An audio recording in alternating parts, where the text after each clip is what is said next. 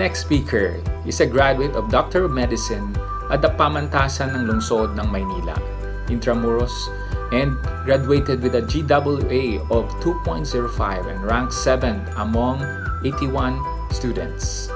She had her residency training in radiology at National Kidney and Transplant Institute and fellowship in CT-MRI at the same institution. She is a fellow of Philippine College of Radiology and CT-MRI Society of the Philippines. She is currently a radiology consultant of the Pangasinan Provincial Hospital and Ellguira General Hospital and Universal Health General Hospital. Let us now welcome our next speaker, Dr. Lalaine Olivar Molinyawe.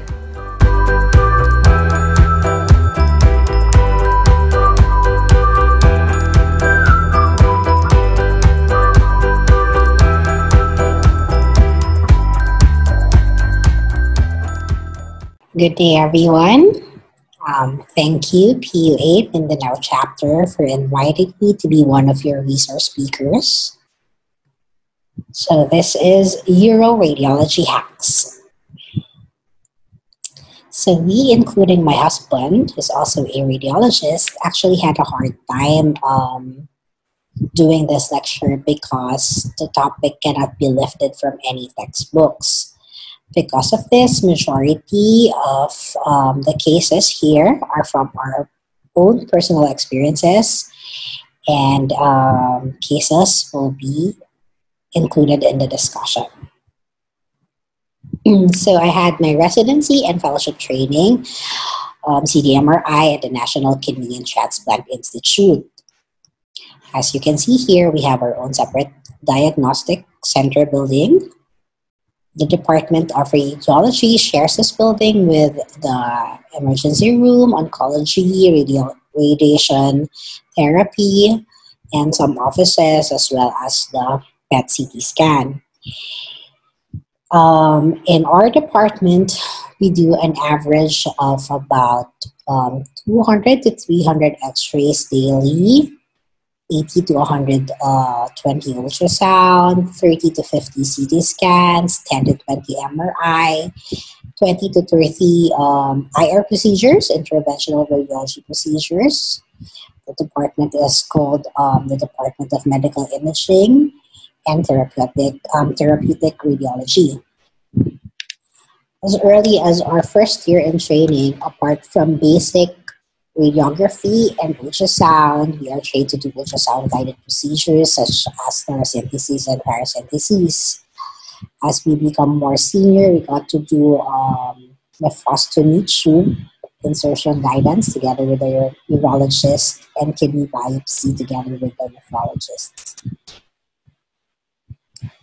So a little overview of the topic, which I divided into different modalities that we use in radiology. Uro-Radiology Hacks in X-ray, ultrasound, CT scan, MRI, and interventional radiology. So let's start. First, Uro-Hack in X-rays. Is X-ray considered a relic, or is it still reliable? At this day and age, we're always leaning to ultrasounds or even CT scan, right? But X-rays are still very useful. It's affordable, it's quick, and it has a lesser radiation dose compared to CT scan.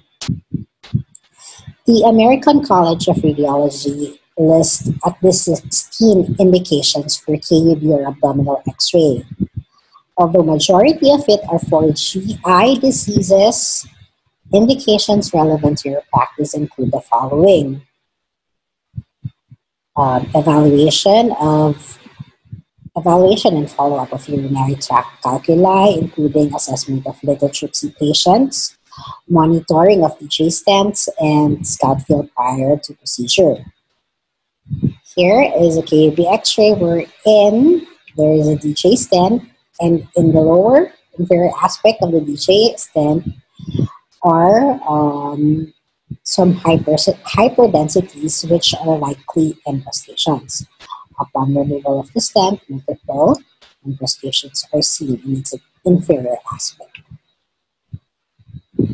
Now, what do you order? An abdominal X-ray or a KUB X-ray? Is there a difference? Yes, there's a slight difference.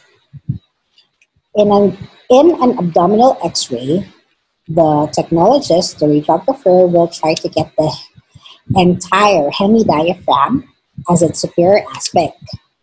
And if it's some KUB X-ray, the pelvic cavity will be, the entire pelvic cavity will be seen in its inferior aspect. So in here, the picture on your left is an abdominal X-ray. As you can see, the hemidiaphragm is seen in its entirety, in its superior aspect. In KUB X-ray, in the middle portion, the entire pelvic region can be seen. If you have a small pediatric patient in a single film, the entire hemidiaphragm can be taken and the pelvic region can be seen in one film.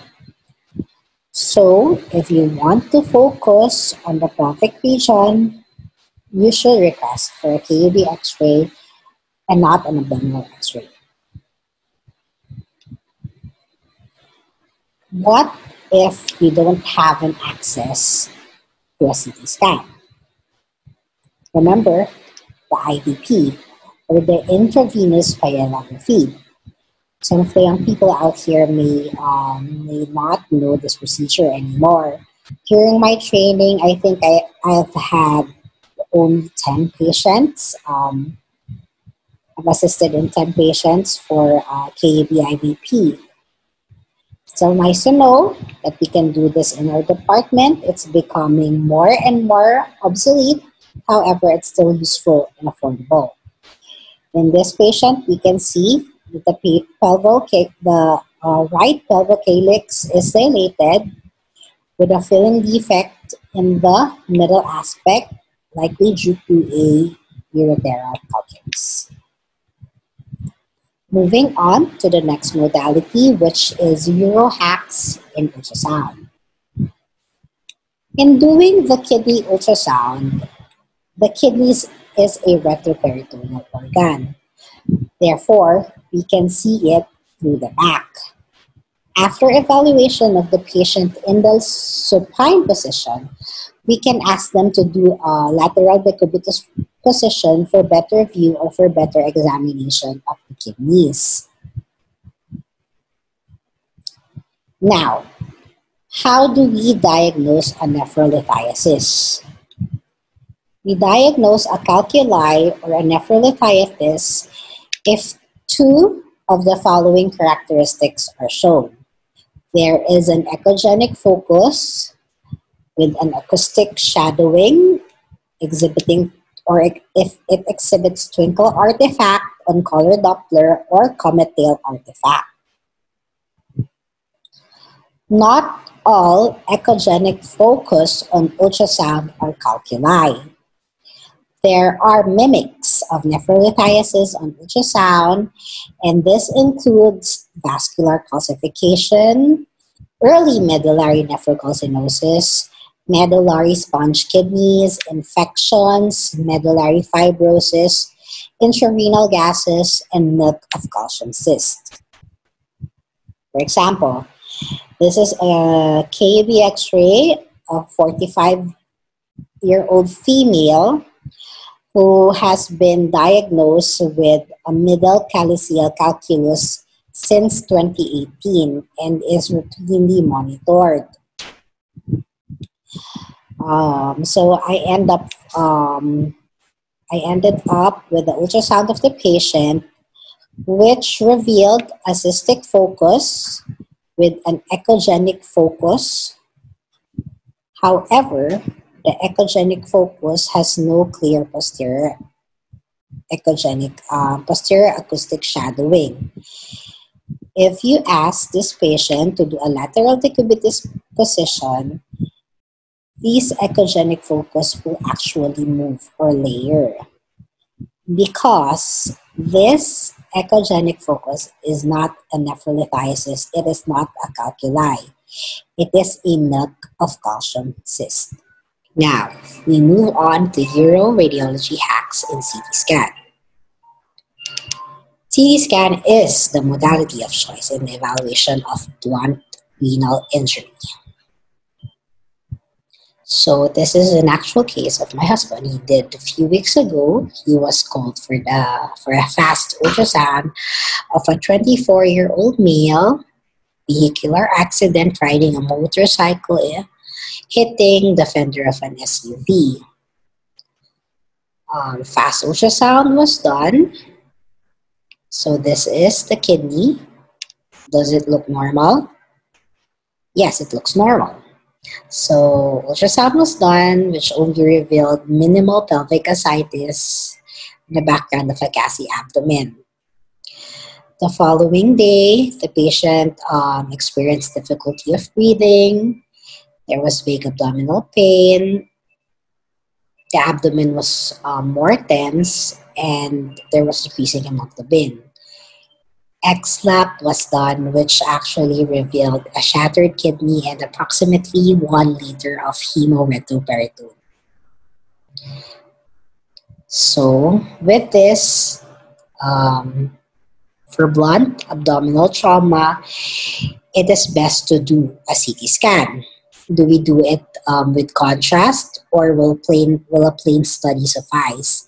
It actually depends on the urgency and with the clinical picture of the patient. Contrast study will give us more information, more extent of the injury, such as ureteral injury. CT scan is better in evaluating the retroperitoneum as compared to the ultrasound. Next case, 34-year-old female who came in for a right flank pain, 8/10. Is it a renal colic pain?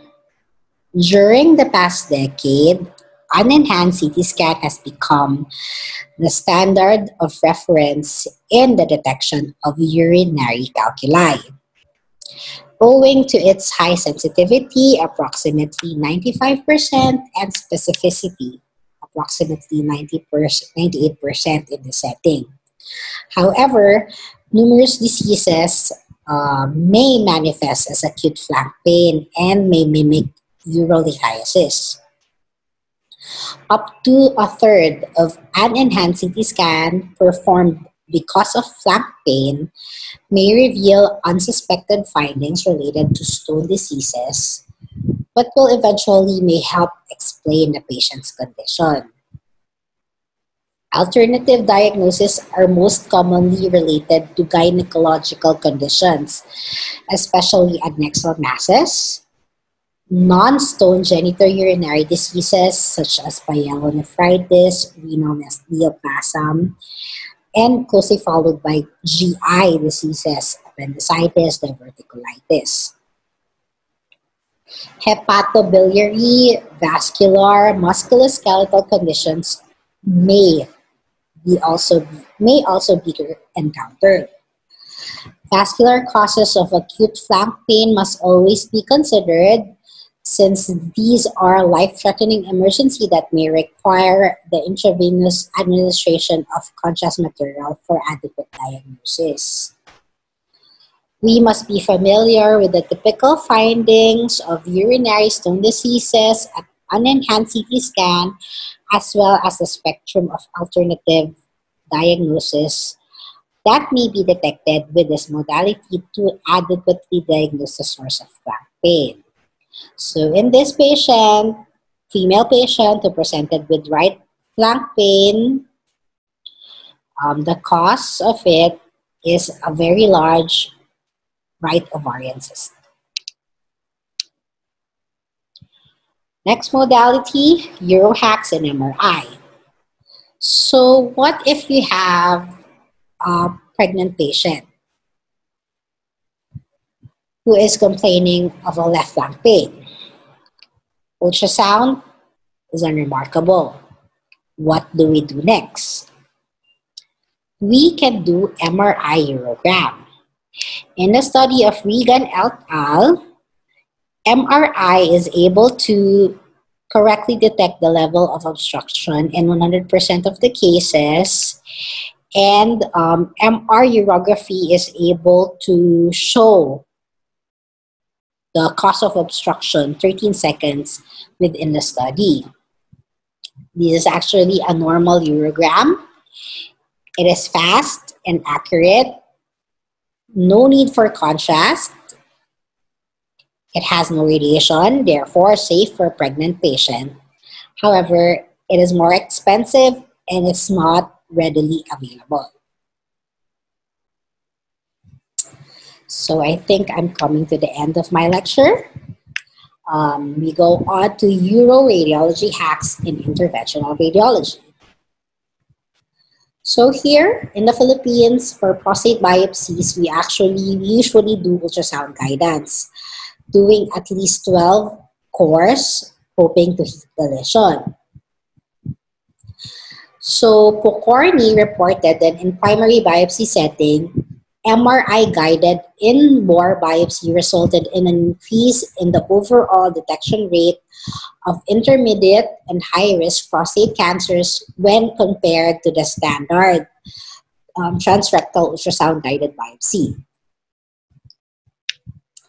This is an image, sagittal section, showing an MR-guided in-bore biopsy using MRI-compatible needle guide and needles.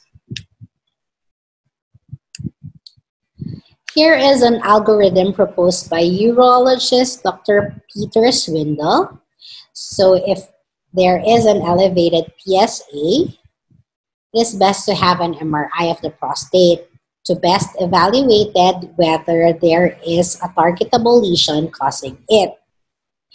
And based in its location or an accessibility, we can decide if it is best to do a transrectal biopsy if the lesion is large and peripheral, and if it's small and anterior, then an MRI-guided biopsy can be done instead. However, in reality, in the Philippine setting, this technology is still not readily available. It is a very expensive setup. I don't know if it's being done here in the Philippines. And so we go back to the traditional trans-ultrasound guided prostate biopsy. With the radiologist, we try to target the hypoechoic peripheral areas. However, sometimes the prostate gland appears as a homogeneous structure, and all you can do are random biopsies. That's why we do a 12-core biopsy. I would just like to mention about the role of PET scan in prostate cancer, since now there are more PET scans available, and this is becoming a great tool in the oncology practice. It is gaining ground on initial screening, especially in cases with low PSA levels, and it's used in staging purposes.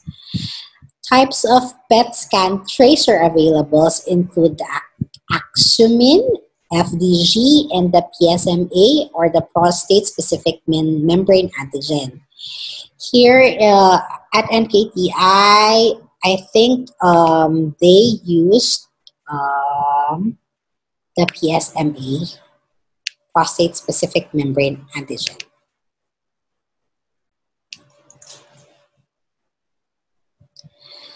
So that ends my lecture. So what are the key points? In diagnostic, the most expensive imaging test does not always mean it is the best. We radiologists are technology driven and we are technology dependent. And I think the best hack that I can tell everyone is that don't hesitate to ask your friendly radiologist for help. Thank you all for watching.